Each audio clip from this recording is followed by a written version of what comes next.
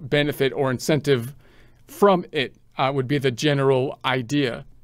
Also note that they usually apply it on the adjusted gross income, AGI, which is the income after the income minus the above the line deductions. So most of these phase outs are based on at least the starting point of an adjusted gross income type of number.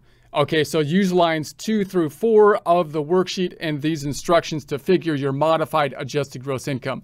Why does it say modified? Well, they typically start with the AGI and then they modify it from there. In part, you kind of have to consider this one because the deduction is an adjustment for income, meaning it's going to be an above the line deduction, which will have an impact on adjusted gross income.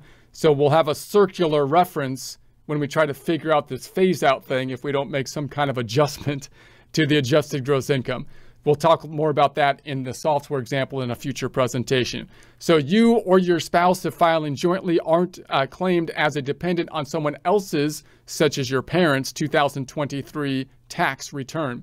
So don't include any amount paid from a distribution of earnings made from a qualified tuition program, that's a QTP, after 2018 to the extent the earnings are treated as tax-free because they were used to pay student loan interest. Use the worksheet and these instructions to figure your student loan interest deduction. Exception.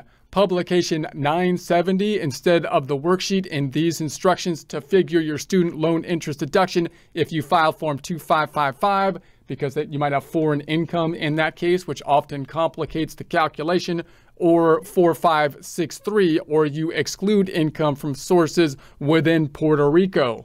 All right, so let's get into then what is a qualified student loan.